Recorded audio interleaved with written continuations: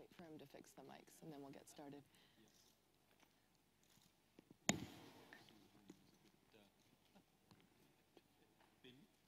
People will kind.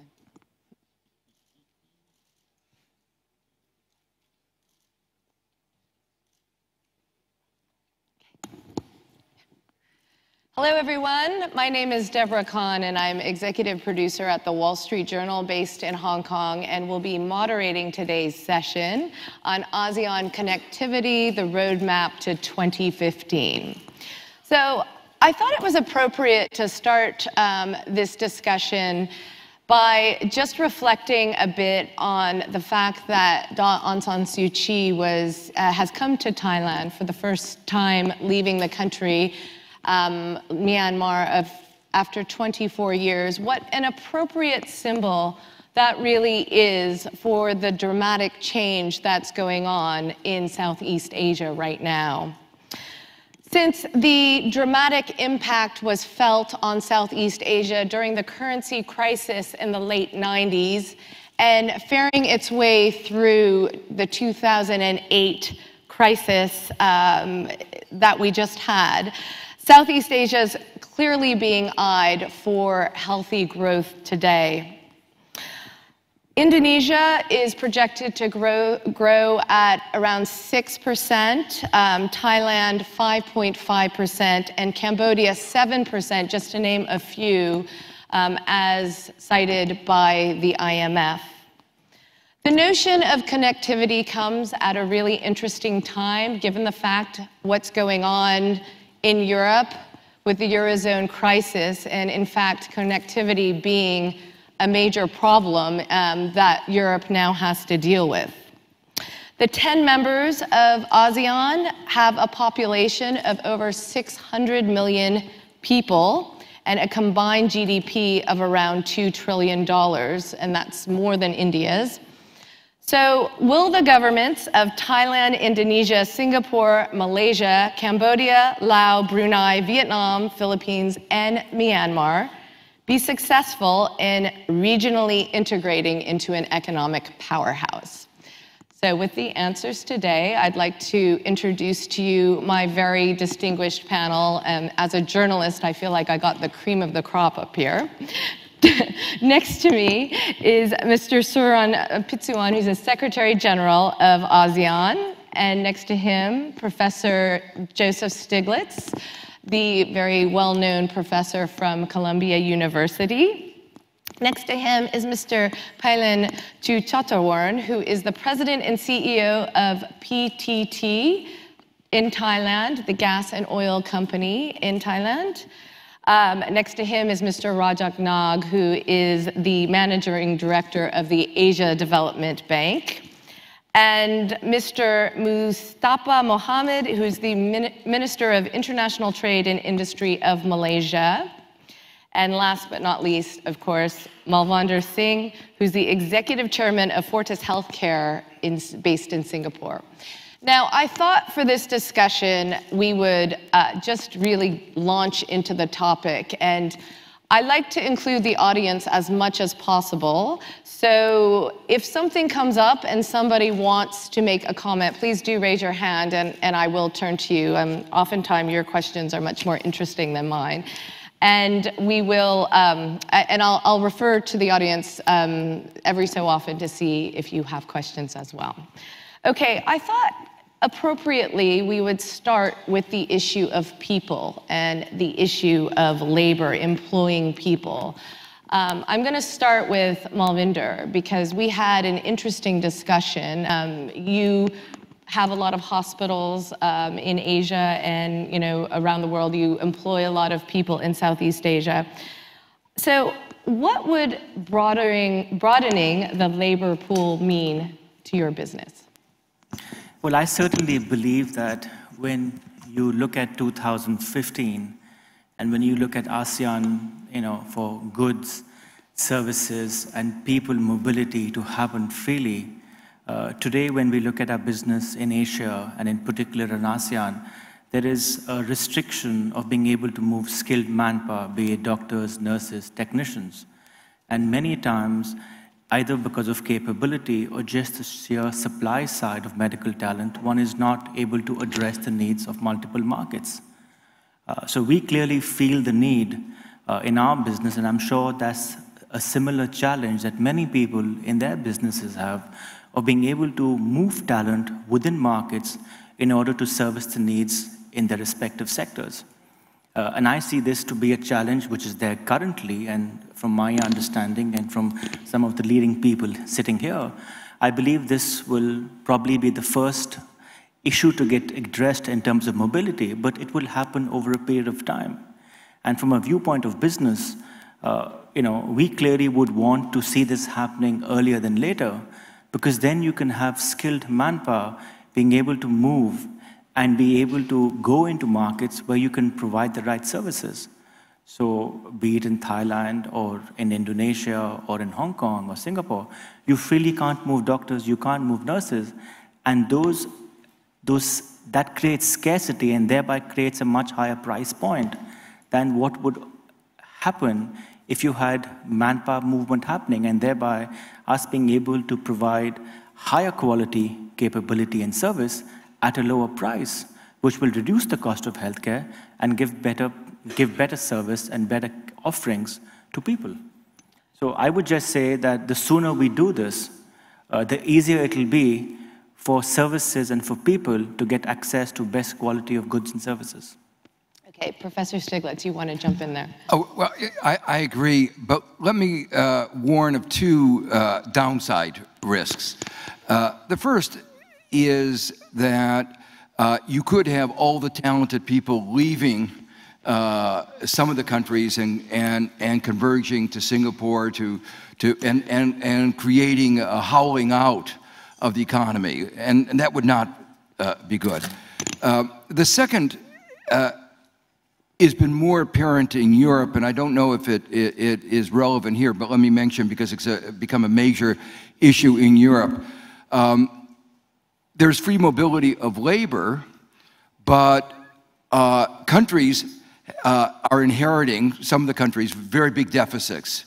So Greece, for instance, have a deficit now even still of 120% of GDP. Well, in a way, you can escape repaying that debt by moving. Ireland can escape repaying that debt by moving to London. And now you don't have efficient mobility. Mobility is not determined on the basis of where the marginal product, the efficiency of labor is the highest, but how can I escape mistakes of my parents? And that's not a good basis of labor mobility. So the question is, and see, the very big difference between free mobility in the United States and free mobility, say, within ASEAN.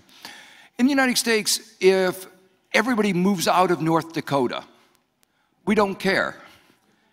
In fact, a lot of people like that because you can buy the senator from North Dakota at a cheaper price. I didn't mean that in any personal way, but it does lower the cost. I thought you don't do that in the US. Oh, yes. We have a whole political system arranged around that. So the point is that, but in Europe and in Asia, you care if you lose your population. So these national identities are important. So I think the lesson of this is that you have to do it in a managed way, where you get ASEAN-wide support to strengthen the human capital, to strengthen the institutional framework of all the countries so that you don't have this howling out problem. Okay, Mustapa, would you like Yes. to comment on the labor and what that would mean to Malaysia? Is it a good or bad thing? Firstly, all of us in ASEAN, we want to move up. We want to be richer, enjoy high incomes. Therefore, we need good human capital. That being the case, there's got to be some kind of managed flow of talent. If it's not managed well, there's going to be, as Joe pointed out, there'll be hollowing out, and some countries will suffer. And that's not good for us. I mean, we want to develop all of us. And if one or two countries have this experience of people moving out, like Dakota, for example, then we'll be in trouble. Yeah? Having said that, it is already happening. It's got to do with wages. I mean, the flow is happening. It is a fact that some talent is moving in some directions at the expense of some countries.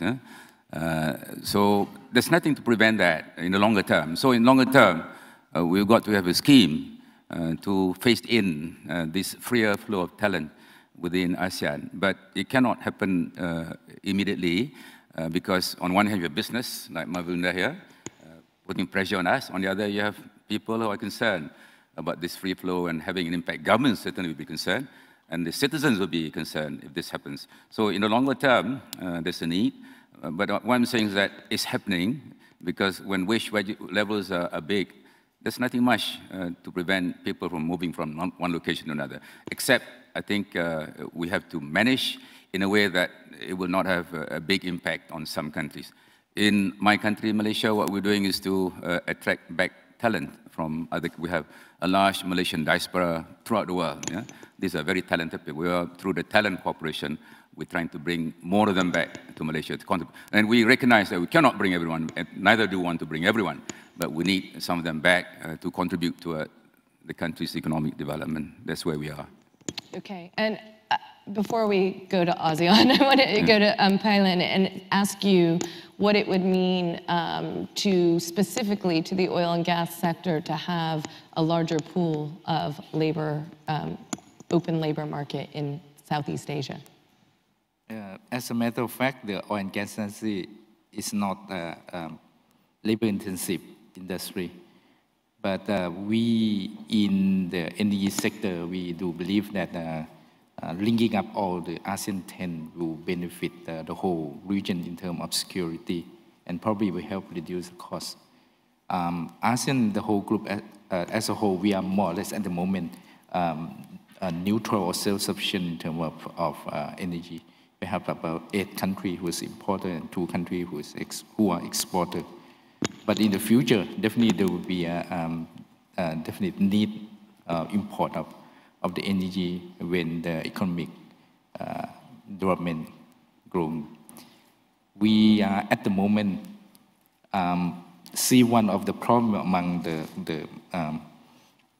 the connectivity of ASEAN that among the ASEAN 10, obviously there are 2 levels of the country. The first 6 countries having a certain standard of economy or standard of living, while there's another 4 new joiner, we call CLMV, having lower level of economy. The disparity between the 2 groups is a challenge for the connectivity that we are discussing. It seems that if process of connectivity management is not well done, then there could be a problem that Professor Siglis did mention before, the hollow out. So I think the lesson that we learned from Eurozone is that let's take time and then let another 4 CLMV country find some way to take care of the problem before we would allow the free flow of goods, labor, investment as we try to envisage in our AEC. Okay, Surin, can you just tell us where ASEAN is at, where the countries are in terms of lifting the barrier and what we can expect in 2015? About labor? Yes, just on the labor issue. Because of the diversity among the 10 member states, 10 economies, we cannot afford to use the European phrase, free movement of people. We consciously chose the words free movement of skilled labor. Now, we certainly have been conscious of the fact that there would be brain drain from some economies to others. But if we use the word free movement of people, countries like Thailand, Malaysia would be engulfed.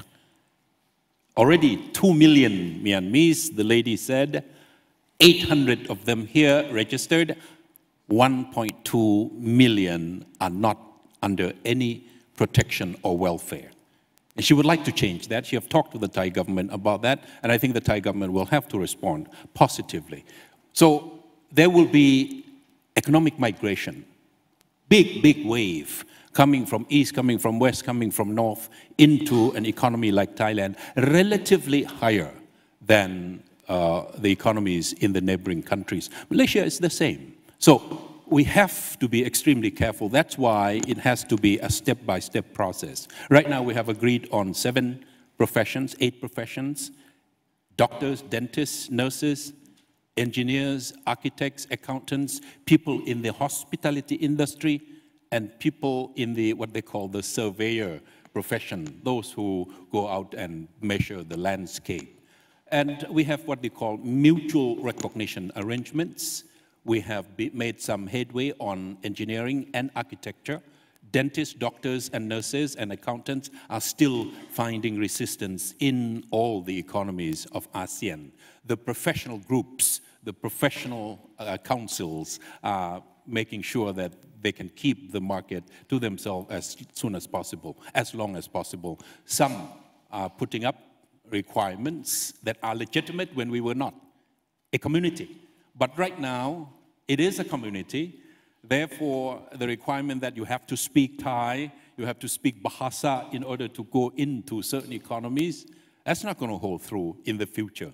I can imagine a very short time in the future when a doctor from the Philippines trying to set up a clinic in Bangkok here on Silom Road, on Sukhumvit Road, and the requirement says you have to speak Thai, you have to pass Thai exam. And the doctors from the Philippines said, but English is the working language of ASEAN. It's in the charter, it's in the constitution. You have all agreed, my clients are not going to come from the tops of the hills in the north. My clients are not going to come from the valleys in the deep south. They're going to come from Silom area. They're going to come from Sukhumvit area. They all speak English. I can see this tension. I can see this dynamics working out. And I can see that we are going to be forced to open more and more. Resistance is there. But also, without free movement of skilled labor, there won't be an economic community that we are talking about. Okay, let me just go to Rajat, and then I'll come back to you, Professor Stiglitz. I noticed that Kun Surin very wisely has left out economists from those 8 categories. I think that's great. I think that's very wise. I think too many of them already. I think I agree with Professor Stiglitz. As an ultimate goal, yes, but I think there are issues, and we've got to make sure we recognize that. Therefore, the sequencing is very important. I think there has to be first greater movement of goods and services, and as Pa Mustapa said, managed movement, and then some skilled labor. It's very important not to rush, because I think, you can sort of, you can make this whole thing a victim of its own success. So mobility of people should come much further down the chain. I think there is much more work to be done in ASEAN for the movement of goods and services, capital, and then skilled labor in that sequence. Yeah, I just want to remind, some of you may remember one of the former prime ministers of Malaysia in discussing the movement of skilled labor from developing countries to developed countries, described it as the most important form of theft of intellectual property. And I think there is an element of, countries having invested in their people, in skills, and then all of a sudden they move elsewhere. There has to be some framework for at least compensating the country for that skill investment. I have a very different perspective to some of the people on the panel. Maybe I'm getting a perception, and correct me if I'm wrong, that we need to be holding back our people because they are a national asset, and because we've invested, therefore we need to control and monitor what they can and can't do. We're talking here about skilled people. We're talking here about demand and supply in the world, in the region, across industries. So if we can have people in the financial sector, bankers, move freely across markets, it's not that there's going to be an overcrowding of bankers sitting in London or New York because you can move there. There is a demand and supply. It's a question of capability. And you have to be accepted. Even if you want to move there, doesn't mean you're going to be accepted. Similarly, if you look at Asia, yes, there may be a concern in some of the emerging economies that everybody will move to a more developed nation. But I actually think that that would provide an opportunity to some of the skilled manpower in some of these 8 sectors to move into emerging or underdeveloped economies in ASEAN and use their entrepreneurial skill sets to create business. So investment is only going to move when there is opportunity. And if you have investment moving, it's going to be based on human capital, on the ability to create value and to differentiate a product and service. So I would just urge the leaders across various markets in ASEAN to say, yes, these people, let there be a framework where they can freely move. And let's not be concerned that we will have less people coming into our country or we'll have more people moving out. Because if you create an enabling opportunity, business will come. Opportunities will be taken care of. And if there are services in other markets, every country doesn't have to have every sector in manufacturing or services. If there is one market, then let somebody make scooters or cars or goods and services and provide them to across various markets because they are more efficient.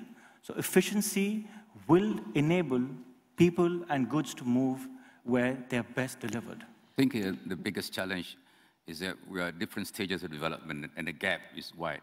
As the levels of development converge, as income levels go up, then there is less fear. I mean, that's the biggest obstacle. So that's why we say it is a process. It's got to be sequenced. It's got to happen. And as Surin said, I mean, if you talk about an ASEAN economic community, it doesn't make sense if you, I'm talking longer term, it's not going to happen now because the various professional bodies are still very jealous. So you've got to create this ASEAN consciousness, which is evolving.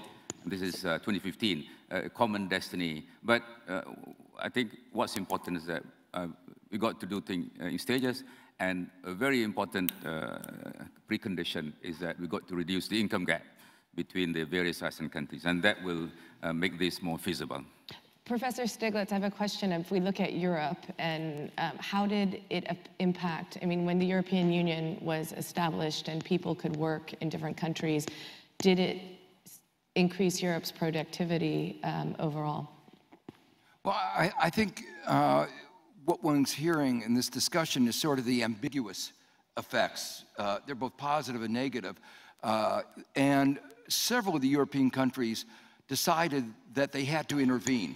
They became aware that even though there was a framework that was supposed to have unfettered labor movements, they couldn't deal with it. And there were two parts of that. There were some countries where there was a problem of hollowing out that I described.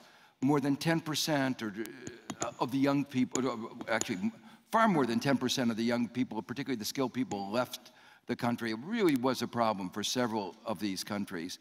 And at the same time, the movement of unskilled labor was a real problem for some of the recipient countries. So on both sides, there were problems. The sending countries were not able to put controls. The recipient countries wound up imposing certain restrictions. Okay, and while we're on the topic of Europe, and I was saying this earlier before we were on the panel, that we had a discussion that I was recently moderating a panel in Europe and spoke to the former foreign minister of Germany, who said Europe's problems today are because the countries never integrated, the people never integrated. They're really different countries who never bothered to integrate, and therefore you have an economic problem that is a political problem. And I can't help but think about ASEAN in that context. Are the Southeast Asians ready and able to integrate in order to become an economic powerhouse? And a lot of that has to do with the people, the integration of people. That's to anyone who wants to. Please, Rajat. Let me just kick off. I think Europe followed a very different process than what we have followed in Asia and ASEAN. In ASEAN, it has been much more bottoms up. It has been much more market-led. It has been multi-track, multi-speed. So I don't think we should sort of look at the European as a model. As a matter of fact, there are good lessons to be learned, but also lessons to learn what not to do. So I really wouldn't worry on this point that peoples have to get integrated. Peoples, I think Malvinder is absolutely right. They will go where the opportunities are. We should facilitate that. We're talking about economic benefits. So the people's integration will happen in due course when people will move freely, but we have to recognize different cultures, different languages, different religions, so we shouldn't try to do a force fit here. Alvinder. I would say the success of ASEAN being one economic zone is very substantially driven on the people aspect. And the issue becomes, from a social perspective, a cultural perspective, how do you get a cross-pollination between the people, a comfort, a degree of understanding one another, a degree of trusting one another, a degree of appreciating the differences and the similarities. And in some ways, this is far more complex, but let me draw it down to a smaller example, which some of the business people in the audience will relate to, is when you're doing mergers and acquisitions of very different businesses across different markets. You just don't go and integrate everything on one day just because it's part of the same system. You take your time, you engage, you create a platform for communication, you get people, get them a seat on the same table, you talk through, you go and meet people, you invite them over, you understand each other's business models, their processes, their cultures, their systems, and gradually evolve something which can get harmonized. And similarly, in ASEAN's case, you would have to go through that exercise step by step in a very calibrated manner, but encouraging, influencing, basically carrying them through that path and hand-holding them through and providing them that opportunity. Go learn, understand that, go spend some time there, get to understand what's happening there. And then as the comfort and that whole process evolves, the people would themselves come and say, look, why are we not doing this? So let there be a pull from the people rather than a push to say, look, you must do that. And as that happens, it will succeed. I just want to highlight one difference. One is movement of skilled labor, the other will be unskilled and semi-skilled. And when it comes to semi-skilled and unskilled, there are mutual, Malaysia would require labor of some other countries, Thailand, so there are mutual agreements among ASEAN countries. There's a need for foreign labor in some countries. So this is different from the movement of, one has got distinguished. There are two sets of issues here. One involving talent, which there's more sensitivities, and on that front, there's got to be sequencing and consultation. But on the other, there's a need, a real need, and that need is being felt, and it's very important. Myanmar and Thailand, Indonesia, Malaysia, these are very important. The other issue I would like to share, which of course you're aware, Europe is a landmass by and large. We are, islands, and this is the physical. We're talking about labor connectivity. We've been talking about labor today, but it goes beyond that. It's also physical, about railways, about roads, about the seas. So this is a challenge that we have, in full economic integration. But notwithstanding those challenges, we've come a long way. Yeah? We are very committed.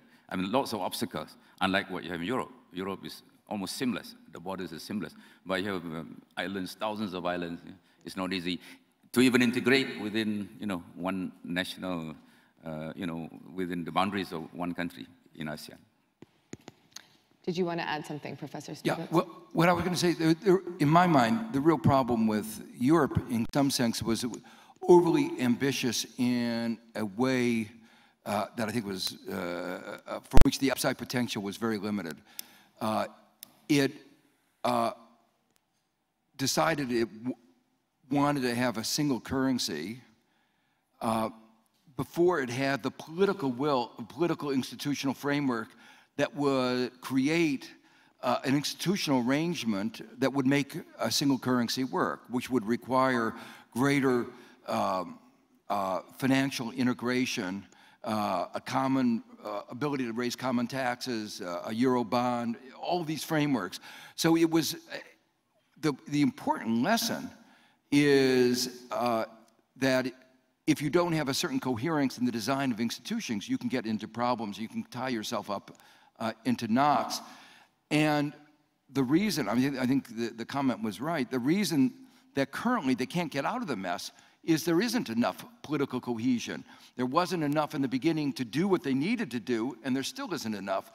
They had hoped that creating this single currency, from which there was relatively little benefit, I think, would bring people together. And what we are seeing now is it's actually dividing. And the antipathy that you hear from various parts of Europe as they fight about how to deal with the problem have been enormous. So it actually has backfired. It's been counterproductive. From the very beginning, Europe has been built on a model of trying to integrate the similarities among them. For ASEAN, from the very beginning, it's how to manage the diversity between us and among us. Therefore, it is extremely important for us to be conscious of that. We do not hold Europe as a model. Now it's an example of many mistakes, but in the past it's a source of inspiration, but not a model, because we are different. But this is the second regional organization after Europe, successful.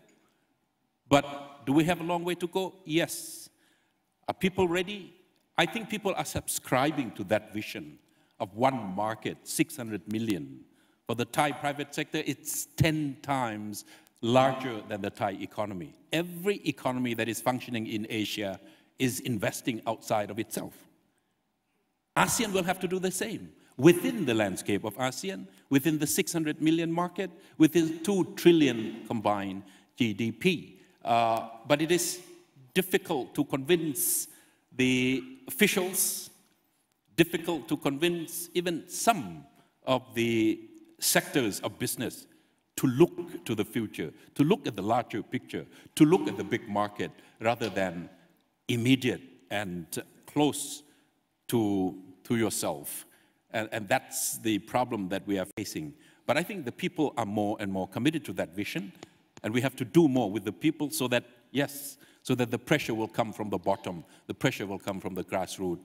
I certainly would like to see governments, political parties responding to the demand of the people, and they will be on the platform of every political party, opposition or government. But that is a long effort and a long way to go. So if ASEAN can learn from Europe, does that mean that you would not support a single currency in the region? Not on the table, and probably not very soon. What will happen is the 10 countries, the 13 countries, ASEAN plus 3, we have agreed on what we call the Chiang Mai Initiative, multilateralization, $120 billion US, now double 240.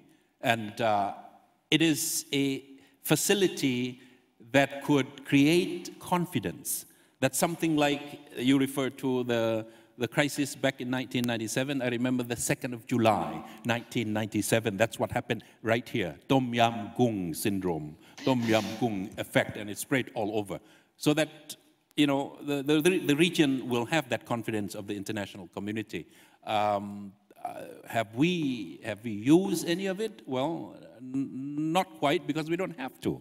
The fact that we have it, and we have a monitoring office, points to the fact that we are integrating, we are working together, all of us, 13 countries, 7.4 trillion trade among us and between us.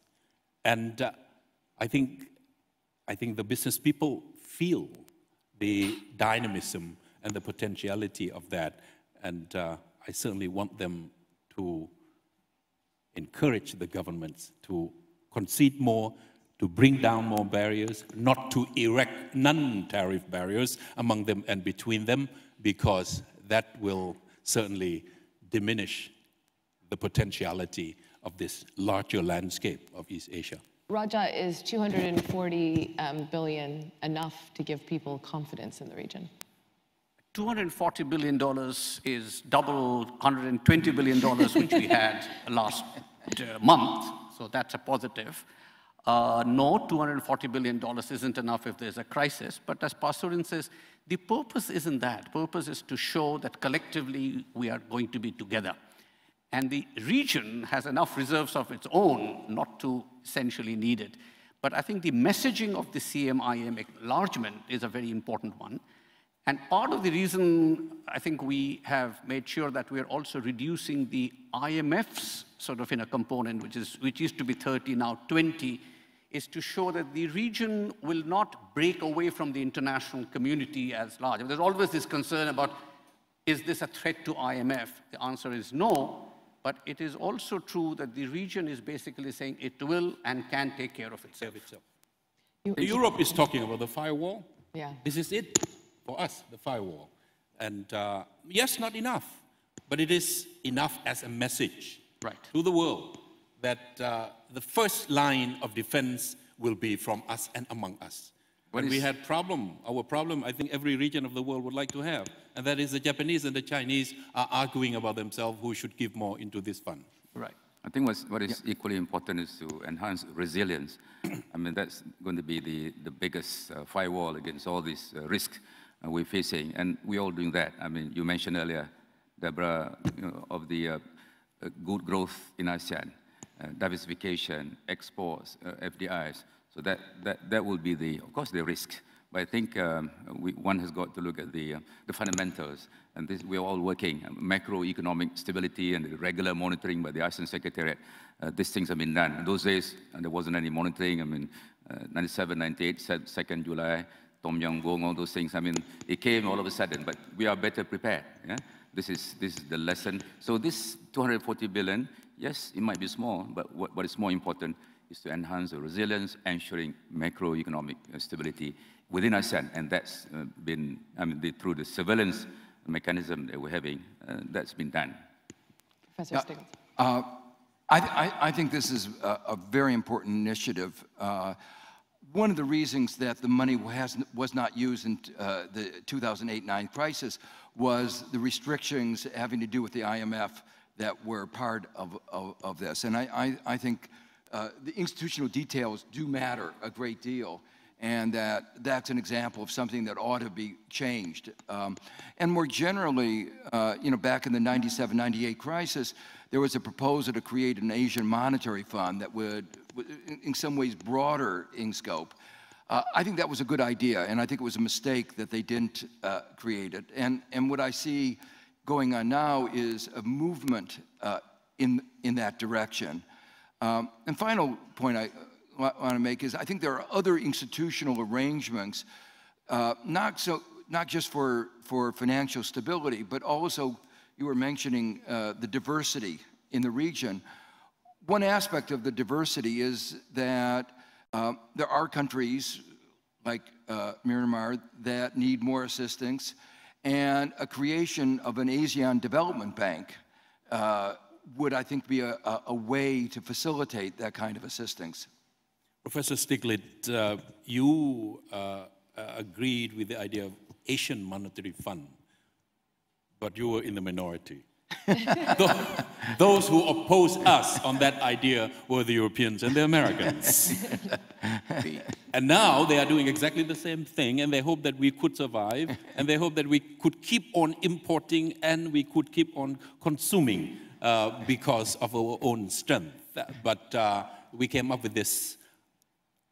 It's not Asian Monetary Fund, but it is a small fund just to give confidence among ourselves and among those who would have to look into opportunities for investment here in the region. But it is also an indication of integration. I mean, never before that the region would agree to an institution set up in Singapore, a monitoring office looking into the way in which each member state of the 13 countries managing its macroeconomic affairs. In the past, that is a no-no. That is interference. Now, we agree that there has to be that office, that instrument, sitting in Singapore, looking around and can whisper, your current account deficit is getting out of hand. Your inflation is getting out of hand. Your budget deficit is going in the wrong direction. Not lecturing in public, but certainly has that right to give advance warning. ASEAN has that kind of office at the Secretariat, doing exactly the same thing. But what is more sovereign than your own internal macroeconomic affairs? Now we have to open to each other. That's the lesson of integration. Integration means you also are exposed to each other's problems, each other's weaknesses, including mismanagement of your economy. This is what's going on in East Asia and in ASEAN. I thought you know all that, sitting in Hong Kong. Yes. Okay, any questions before we go on from the floor? Please hold your hand up. I think there's mics around. Anyone have a question? Please, this gentleman in the front row, please. Coming here. Please introduce yourself. John Kurtz from A.T. Kearney. Just curious on the movement of skilled labor, which I thought was an interesting debate.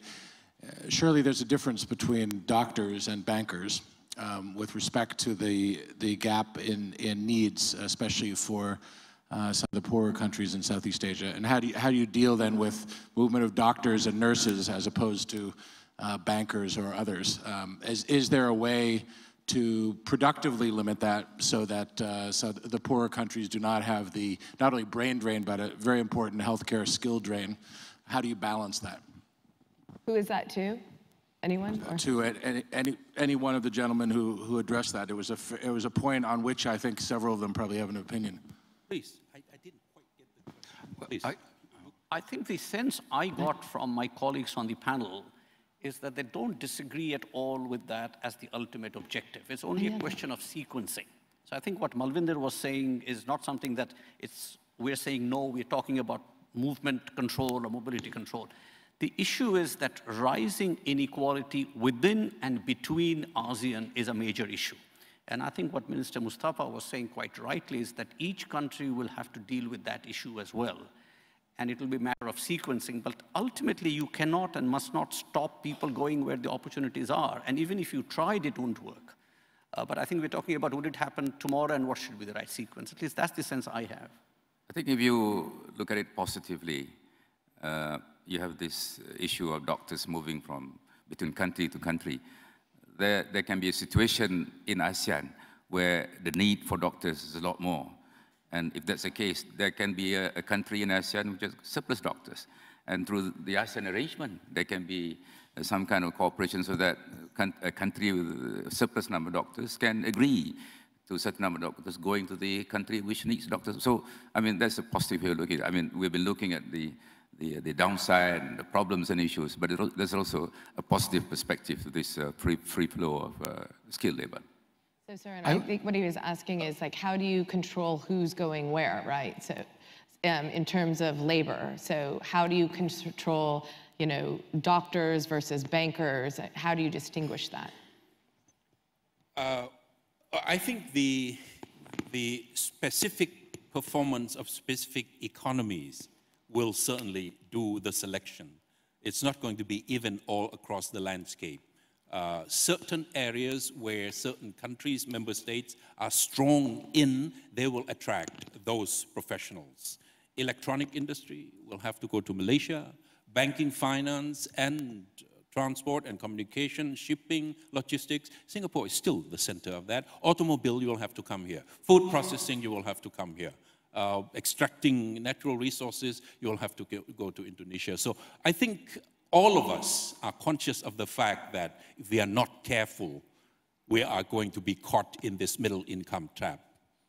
So we have to invest in the development, in the research, in the design, in the creativity of our people.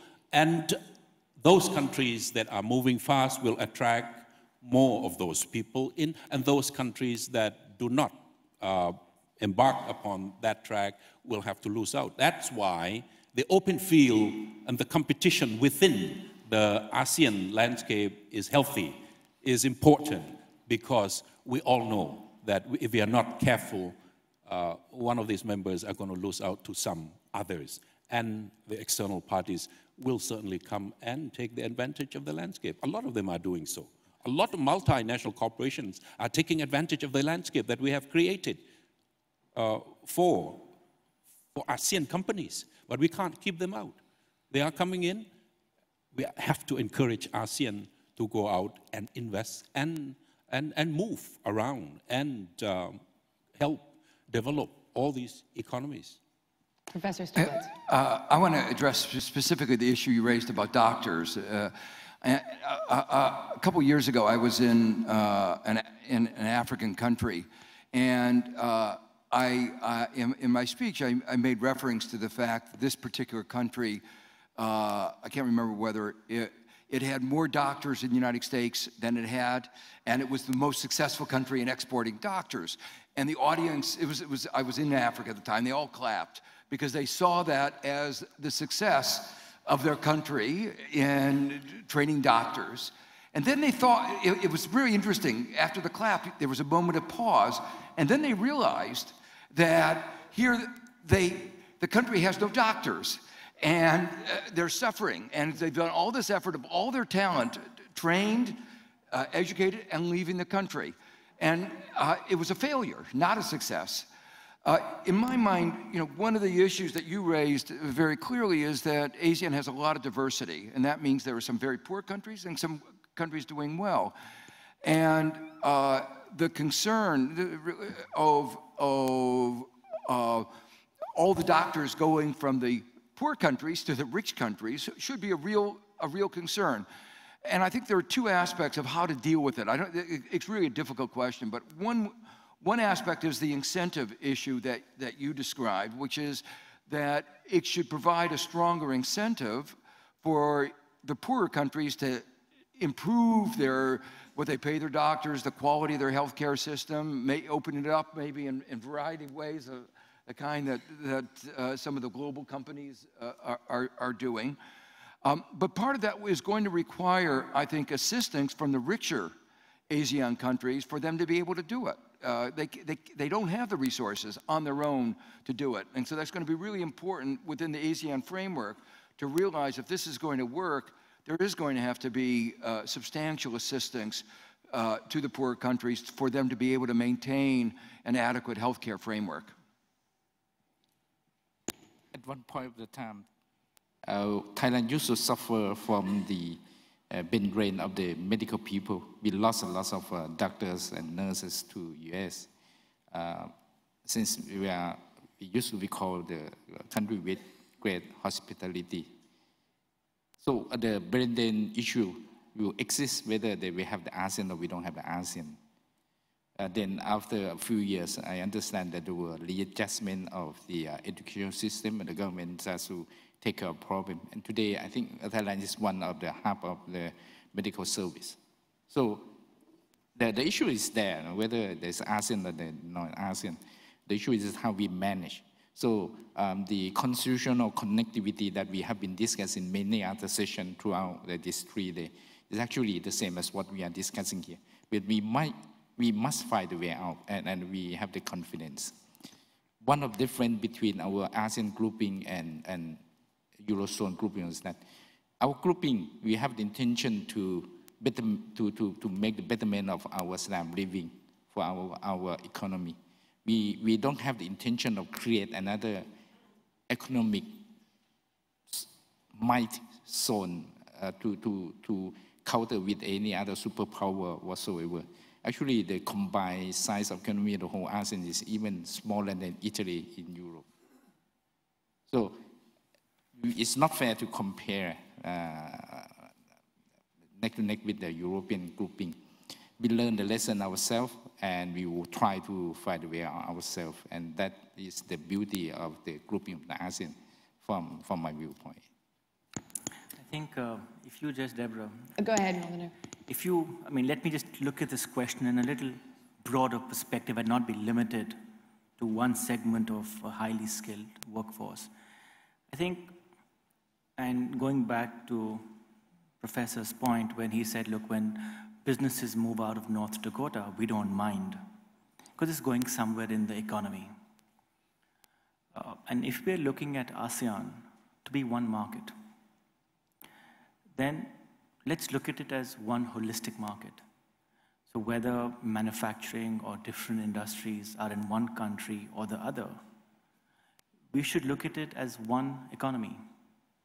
And when you look at it as one economy, which is addressing the needs of that economy and beyond in other markets, then there will be internal competition between capability, demand, and supply.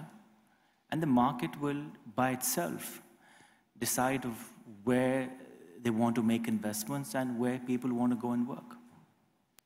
As long as the needs are taken care of that market, competition by itself will decide should investment for automotives happen in Thailand or in Malaysia or in Indonesia. And as long as you're able to provide a framework to work, and it's a fair framework for investment and for doing business, then let free markets play. And that will ensure competitiveness for products and services, and also bring more investment in. Another question in front, please. This gentleman. We have a microphone up here, please. Puneet Singh from the BBC. Mr. Pitsuwan made a very interesting point that as the ASEAN region integrates more, the countries will be exposed to the mismanagement and weaknesses of the weaker, so-called weaker countries. If you look at the Eurozone crisis currently, one of the key factors there has been the exposure of the region to this relatively mismanaged and weaker countries. What kind of a threat is that kind of an exposure within ASEAN members to the region's growth then? Well, the point I want to emphasize that when you get more integrated, there is more interdependence, and that means there's a need for more, you might call collective action, cooperative action, and therefore you need to mitigate some of the risks that are created. At the same time, I think one of the big mistakes of Europe was that it said, it created what they call the single market principle, that a bank regulated by any entity within Europe could move anywhere. So if you had a flaw, one institution that was not doing its job in regulation, and there were several, it could move anywhere in Europe and cause, exacerbate the problem there. We now realize that there are only two ways of dealing with the problem. Having a overall regulatory framework for all of Europe, which requires a lot of giving up of sovereignty, or each of the countries has to have a protective mechanism of its own, like requiring every bank that operates there to operate as a subsidiary so that there is capital that can be ring-fenced within the country. The problems in Europe, one more comment, which are, people talk about Greece, and in fact, if Greece were the only problem, Europe would not be facing the crisis. It's Spain, Ireland, and those are countries that actually have very low deficits, by low debt GDP ratios, and according to the rules of the game as they were articulated at that time, they were doing everything right. So there are two implications to that. A kind of hubris, we should be aware that we may not know what is the right set of policies. But secondly, that there is a lot of risk in the markets, and that countries have a responsibility to their citizens of managing that risk. And in one way or another, they will have to do that, even as you get more integration. I told you about two offices that we have.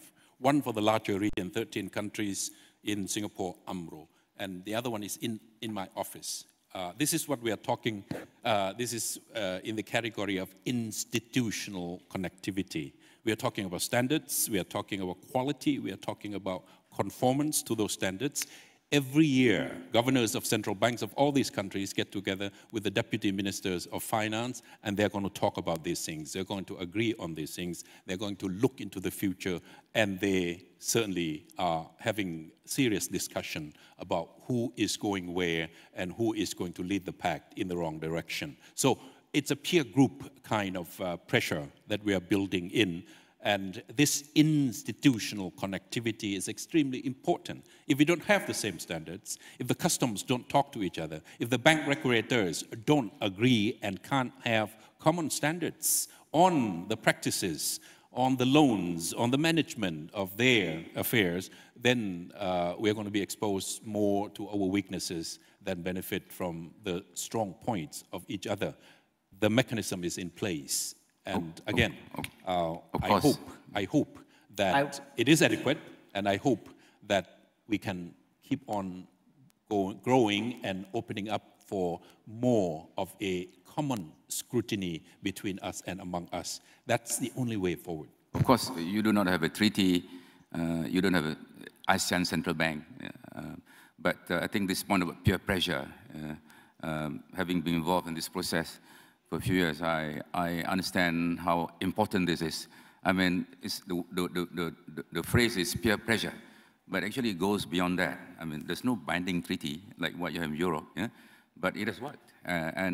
This we see as a building block towards something more structured and more rigorous. I'm short of a treaty that gives flexibility. This debate about growth and austerity that Professor Stiglitz is involved in, for example, I mean, hopefully will never be debated in ASEAN. Yeah? So peer pressure, I just want to elaborate on Surin's point, has worked, and it gives us the flexibility without having a central bank, without having a treaty.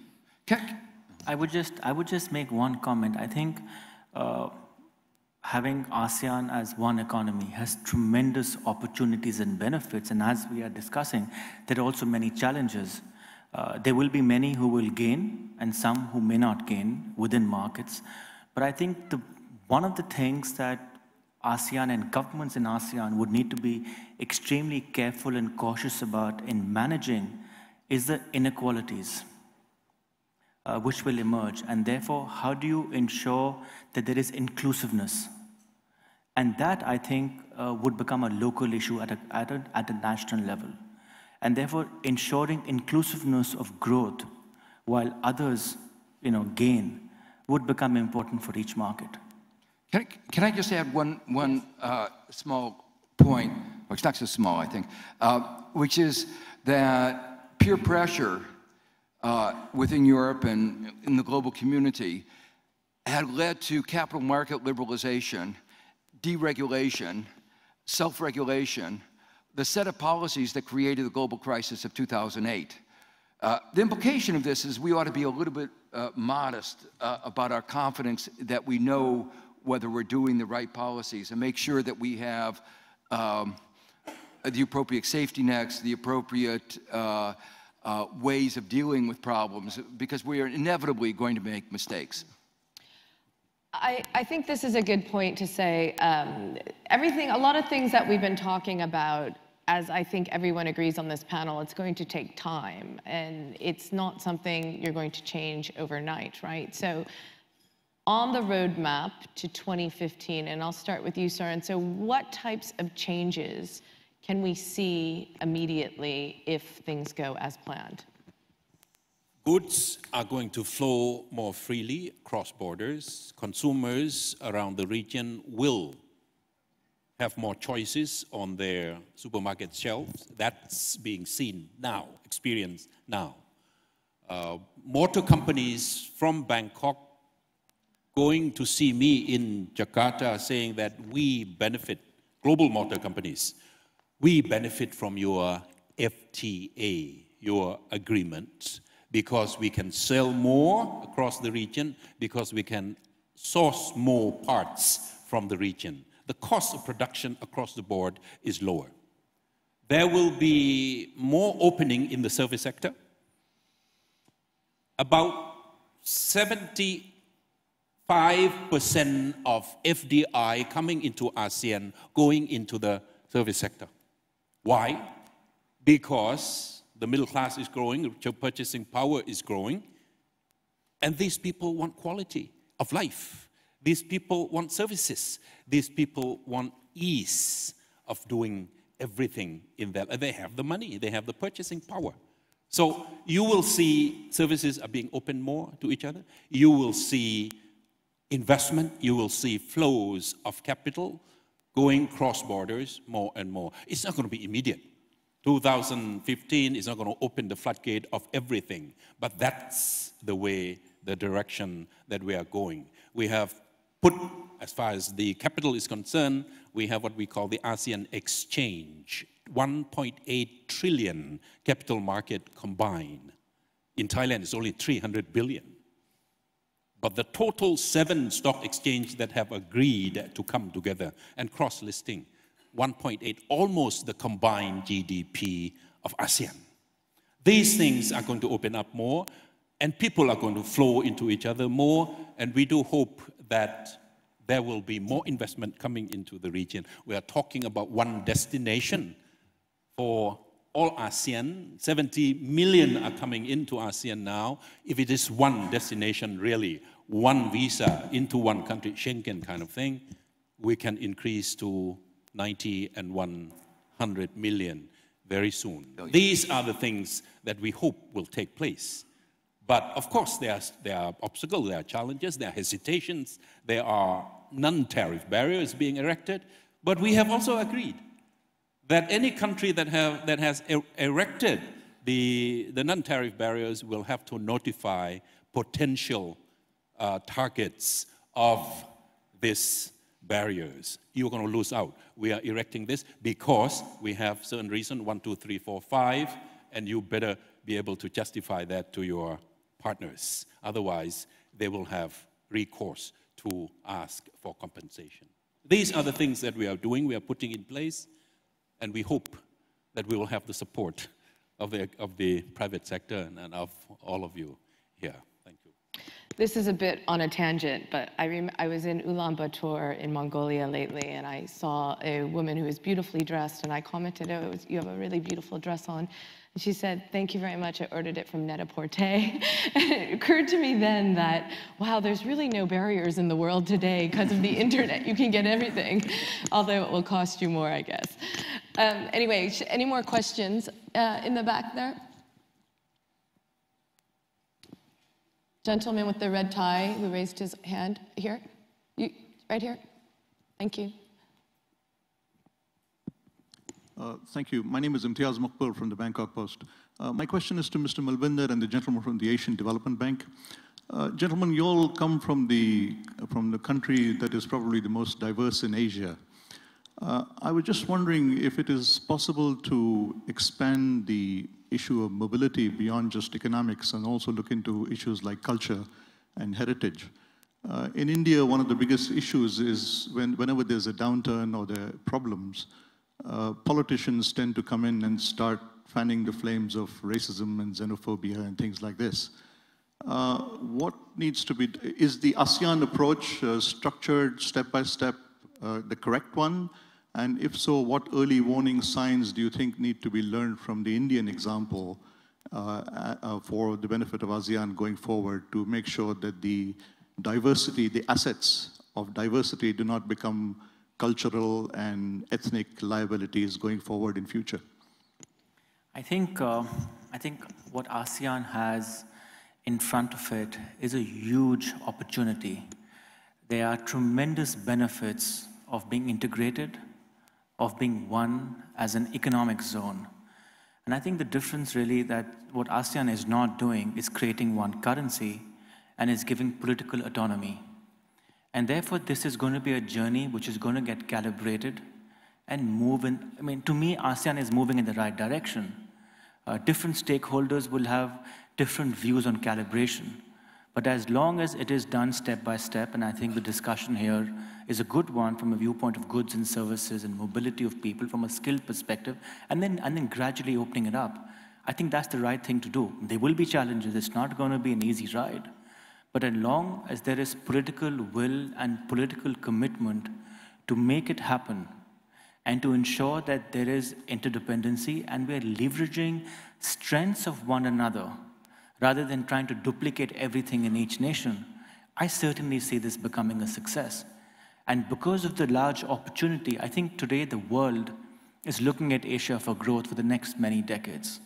Within Asia, yes, there is a China, there is an India, but there is a very large ASEAN. And we, for ourselves, because we believe in it as a business, have actually moved our global headquarters to Singapore because we want to be a part of the growth story in Asia. We want to make huge investments across healthcare in Asia and be able to service the people. I see that opportunity. And therefore, we're not just talking, we've actually done it. And we will be a part of that story and journey.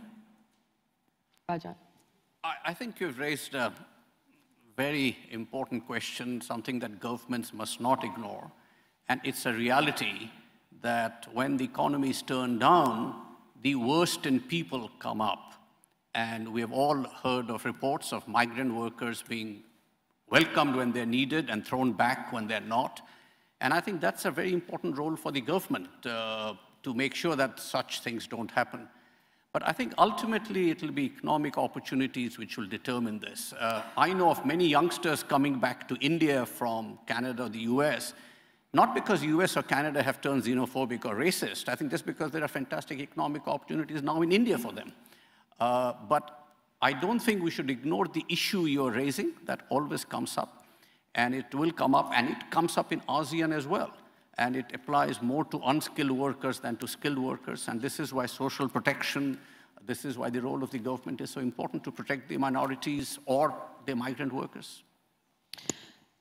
How do you deal with, I think this is a good time to bring it up, you're dealing with a lot of governments who have different political relationships. Let's take the South China Sea territorial dispute that's going on right now. If you are the Philippines, you're going to be quite vocal, as they have been recently. If you're a country like Cambodia, you're probably not going to be. We can go through the list of how different countries would react, but how much of a danger is political aspirations and territorial disputes? How much of this is in danger of overshadowing really what ASEAN wants to become? Surin, why don't we start with you? I think without ASEAN, the situation and the issue will be worse. Right. Every member state of ASEAN has some problems with the next country, but we have been able to put that under wrap, not solve totally, but we have been able to manage the differences among us. Thailand, Cambodia, Malaysia, Indonesia, Malaysia, Singapore, Malaysia, the Philippines. We have these problems among us. But the bigger vision in front of us, the potential that we would like to work together as a unit, as an integrated market, as a strong foundation to leverage, to negotiate with the rest of the world, those are more important and more critical to us all at this moment. On the issue of South China Sea, we had this session yesterday already, but it is in the interest of ASEAN as a whole that we could also manage the issue with our Chinese friends peacefully. Because one of the ways to attract outside attention with we don't want would be to show to the world that we could manage. We could not solve the problems together peacefully. And that's why when the issue came up at the ASEAN Regional Forum in Hanoi in July 2010, by 2011, we could agree on the guidelines to the declaration of the Code of Conduct 9 years before. We got stuck for 9 years. But when the world got excited about the issue, because the Bangkok Post had it wrong this morning, let me make a correction. Not 85% of our trade to China, but 85% of shipping and trade and cargo ships go through that body of water. 85% of energy source will have to come through Southeast Asia for China, Japan, Korea, or come from Southeast Asia. Therefore, it is very, very important for everyone. ASEAN has an interest in that, so that all of us are exporting, all of us are importing. It's a common interest for ASEAN. But not all ASEAN are involved. But we can offer forum, we can offer process, we can offer institutional mechanism in order to address the problem, and we are doing that. It's in the interest of us, in the interest of the world. And we can't keep the world out, because ASEAN, Southeast Asia, East Asia have become more important to the world than 5 years ago, than 10 years ago. This is the growth center of the world. So we have that common responsibility. We have to send that positive signal out that we can manage. And I think the Chinese friends agree with us. That's why we are now drafting the code of conduct that we hope will be binding. And it's going to take some time, but the fact that we are committed to work on this code of conduct is because if we don't, the world will lose the confidence, and it will diminish the prospect, the attractiveness of the region, which will have a lot of implication, particularly now, when the world is in need of some growth point somewhere, and East Asia has been just that. Okay. Go ahead. Sure. Yeah, just a couple points. One, I think that stronger economic integration within ASEAN and between ASEAN and the other Asian countries provides stronger incentives for reaching an agreement. And that's one of the, if you go back to the European model, one of the arguments for integration was to build peace within Europe, and I think that there's obviously that element here.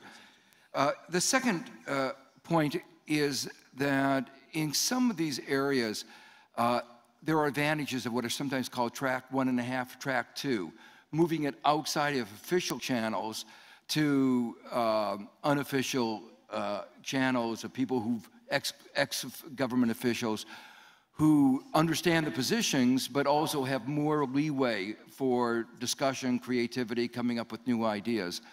And I think we were talking a little bit earlier about the various forms of connectivity within ASEAN and within Asia. And one part is this trying to develop stronger links through academia, universities. I think this is an area where there could be more development that would provide a basis for creative solutions to some of these conflicts, moving outside of debates about territory, which are always difficult, to bases of economic shared interest, where quite often one can reach an agreement. You're only talking about dollars and or whatever the currency, and that you can more easily get an agreement because there is more shared interest. So are you talking about academically like the Erasmus program? We were talking about that in Europe, right? Is it something like that? Well, that's part of the academia of sharing, developing a common understanding. The Erasmus program is a program where students spend one of their years of the university in another country. That helps develop greater understanding within, and a greater identity as part of ASEAN.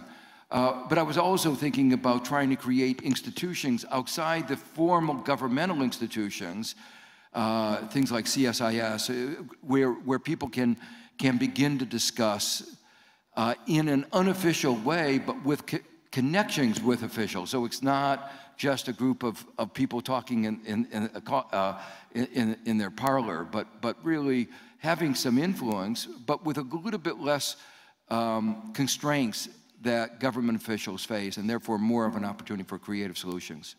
We have formal structure and informal structure. We have what we call the ASEAN University Network, working together across the ASEAN landscape, and we work with the 3 countries of East Asia more than any other countries in the region, because that's where the momentum is. So the ASEAN Master Plan for Connectivity is not just infrastructure. Infrastructure, yes, we do need. And in the next decades, $800 billion will be needed for the entire East Asia, because to be connected only among us 10 is not going to be enough. Therefore, a study like this, Comprehensive Asia Development Plan, put out by our own institution called Economic Research Institute for ASEAN and East Asia, connecting every market, every countries of East Asia with India. These are important because we have to draw synergy from all around us. ASEAN has begun and has survived, not like Europe. Europe began with the bigger countries to avoid war. Yeah, Italy, France, and Germany. We have begun with smaller countries, but we eventually bring in China, bring in Japan, bring in Korea, India, Australia, New Zealand. The bigger countries are coming in through the connectivity and through the centrality of ASEAN. And we hope to be providing the centrality. We hope to be sitting in the driver's seat. And I have told my ASEAN ministers, colleagues, you want to be in the driver's seat, make sure the driver license is valid every year. That is coming up with new ideas, providing initiatives, that is providing leadership, and that's exactly what we have been trying to do. And more around the world are beginning to believe that, yes, this is the hope for East Asia, fulcrum of architecture of cooperation in East Asia. Thank you. Okay, and unfortunately we're out of time, but just to sum it up, I think our panel has given us some really good insight into this roadmap. saying that integration will come gradually, especially in things like the labor exchanges. A fund is a good idea to raise confidence in the region and protect countries from any type of distress. ASEAN is not Europe, but can learn from a lot of Europe's mistakes. The one currency is not on the map. It's not on the table for a long time. That was the way it was stated. And in 2015, we can look forward to more free trade and an increase in foreign direct investment across the region. Thank you very much to my panelists. It was a very wonderful discussion. Thank you.